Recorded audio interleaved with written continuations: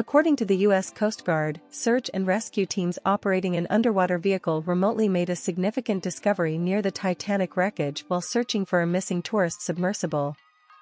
On Thursday, the estimated deadline for when the submersible's 5 passengers may have depleted their oxygen supply, the Coast Guard reported the finding of a debris field within the designated search area. Expert evaluators within the Unified Command are currently assessing the information obtained from the debris field, as stated in a tweet by the Coast Guard. The debris field was located by an ROV, remotely operated vehicle, affiliated with the Canadian vessel Horizon Arctic, which had reached the ocean floor and commenced search operations early Thursday. The Coast Guard plans to conduct a press conference at 3 p.m. Eastern Time to provide further updates on this development. The search and rescue operation, which has garnered international attention, involves personnel from the United States, Canada, France, and the United Kingdom. Additionally, another ROV, associated with the French vessel La Talente, was deployed on Thursday, according to the Coast Guard. The search efforts have intensified due to an updated prediction by the Coast Guard, indicating that the Titan submersible likely exhausted its oxygen supply around 7 a.m. Eastern Time on Thursday.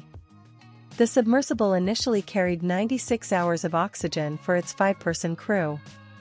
However, experts emphasize that these estimates are not precise. Rear Admiral John Mauger of the U.S. Coast Guard emphasized the importance of considering people's will to live and expressed the commitment to continue searching and executing rescue efforts by utilizing the new capabilities introduced that morning. The ROVs present at the scene have the capacity to attach rescue lines, and personnel with deep-sea medical expertise are being deployed to the area. Rear Admiral Mauger noted that teams had been working tirelessly throughout the night and would continue their search efforts throughout the day.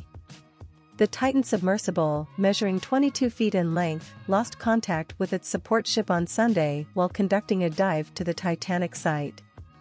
The submersible was carrying a British explorer, a father and son from a prominent Pakistani business family, a French Titanic expert, and the CEO of OceanGate, the Washington state-based company that operates the vessel. The rescue crews faced challenging conditions on Thursday, including wind gusts up to 19 miles per hour, ocean swells reaching up to 5 feet, and an air temperature of 50 degrees Fahrenheit, according to the Coast Guard. The U.S. Navy announced that a specialized deep-water salvage system capable of hoisting weights up to 60,000 pounds had arrived in St. John's, Canada, on Wednesday afternoon. While it may take another 24 hours before it is ready for use, this system could potentially be employed to raise the Titan submersible to the surface. The Titan, according to information from the OceanGate website, weighs 23,000 pounds. It is worth noting that previous letters filed by OceanGate with a U.S. District Court in Virginia indicated that the submersible had encountered battery issues during its first dive to the Titanic wreck site in 2021. As a result, manual attachment to its lifting platform was necessary, causing minor external damage due to adverse sea conditions. Consequently, the second mission was cancelled for repairs and operational enhancements.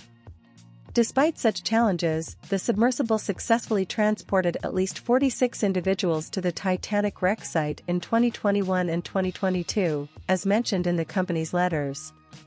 Arthur Leubel, a retired businessman from Germany, shared his experience of diving to the site 2 years ago, describing the confined conditions inside the submersible. He mentioned the lack of standing or kneeling space, with passengers sitting in close proximity to one another or on top of each other. During the 2.5-hour descent and ascent, the lights were turned off to conserve energy, and the only source of illumination was a fluorescent glow stick. The dive was frequently delayed due to battery and balancing weight issues, resulting in a total voyage time of 10.5 hours, according to Leubel's account. In conclusion, the search and rescue mission near the Titanic for the missing tourist submersible has taken a significant turn with the discovery of a debris field. The international efforts of search and rescue teams, including the use of remotely operated vehicles, highlight the urgency and dedication to finding the submersible and its passengers. As the situation unfolds, updates from the Coast Guard and the deployment of specialized equipment offer hope for a successful rescue operation. If you found this information helpful and would like to stay informed about ongoing developments, Please consider liking this post and subscribing to our channel for future updates. Your support encourages us to continue providing timely news and updates on significant events.